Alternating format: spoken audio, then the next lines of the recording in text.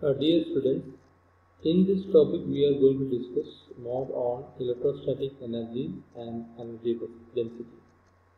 Let's start with a capacitor with a dielectric medium in between that is connected to a voltage source. So on one side of the capacitor plate, the positive charge gets accumulated.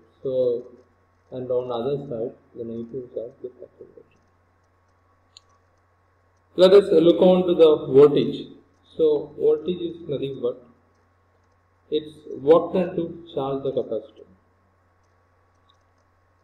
And from this expression, the work done is nothing but voltage into dt.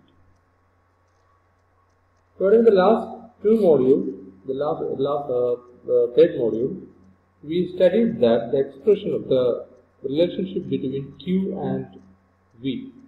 So Q is nothing but V into C. So V is nothing but voltage connected across the capacitor plate, and C is nothing but capacitance. Capacitance is nothing but constant of this capacitor is called capacitance. Now after connecting this voltage source, the charges get accumulated, and at one point the current becomes zero. So when current becomes zero, it indicates that capacitor is fully charged.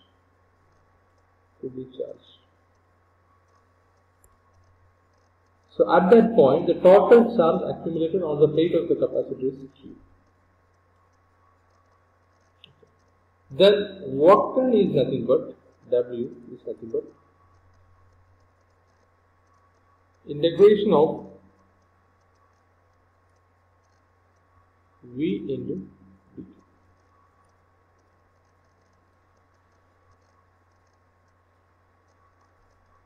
Substitute from this expression, V is nothing but Q by C. Substitute V here, so this expression becomes Q by C into dt. So capacitor is fully charged from 0 to Q. So this is equal to 1 by C Q square by Q. So lower limit is 0, upper limit is Q. Now the work done is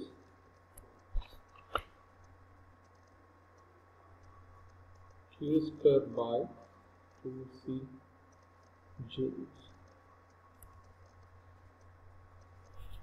But Q equal to CV. So W becomes half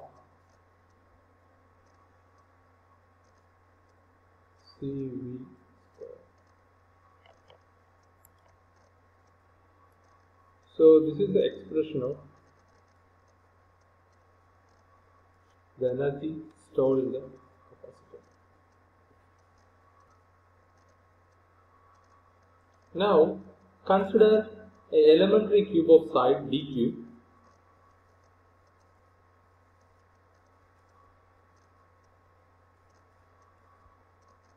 delta d parallel to the plates of the capacitor. So the plates of the capacitor, these two plates, on one side it is Q, on the other side is minus Q. So there is an elementary cube in between this capacitor plate.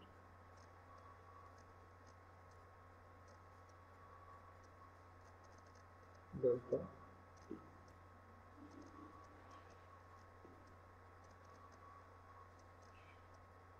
So now the capacitance of elemental capacitor is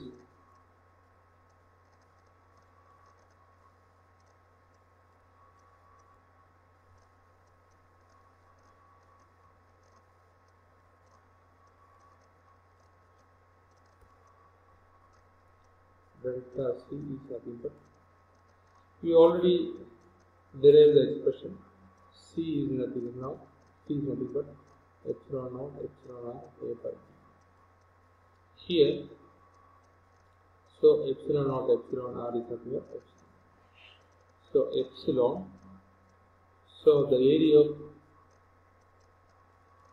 elementary capacity divided by the D. So here D is delta D. So what is the area of the elemental capacitor? So this is the elemental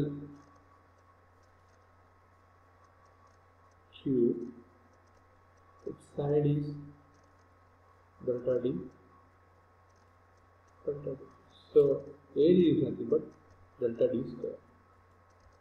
So epsilon delta D square divided by delta D.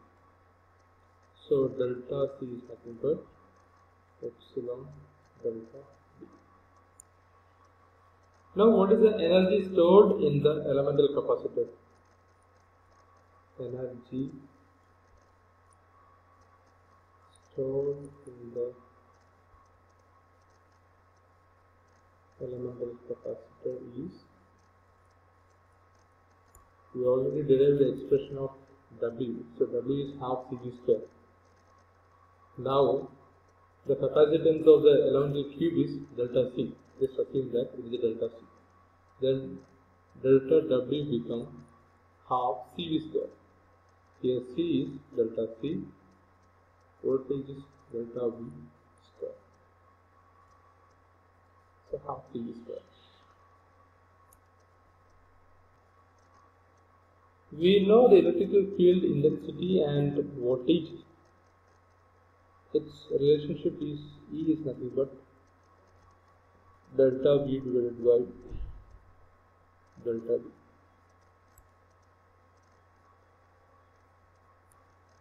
So from this expression, delta V equal to E into delta V.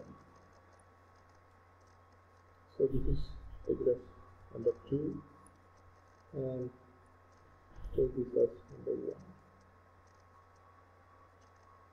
Then, take this as number 2, this is number 3. Now, substitute 3 and 1 in 2. So 2 becomes, so 2 is delta W half delta P delta V square.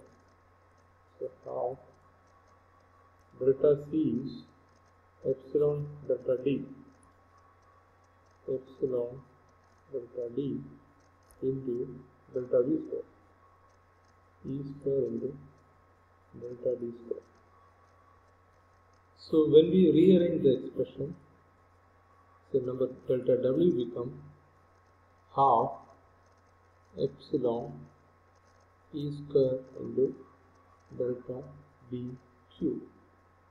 So delta D cube is nothing but area, it's the area of elemental capacitor. So half epsilon E square into delta P. So delta dq is equal to delta P. Then we calculate the energy density.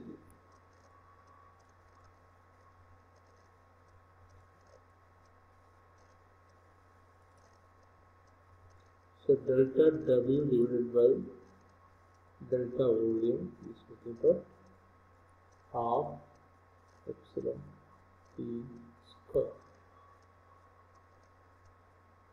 The electric field density is D is epsilon E. So we can rearrange this expression again.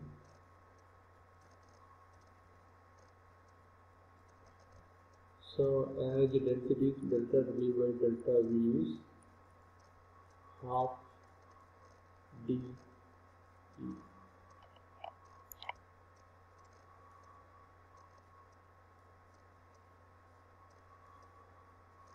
This is the final expression of energy density in a elemental capacitor.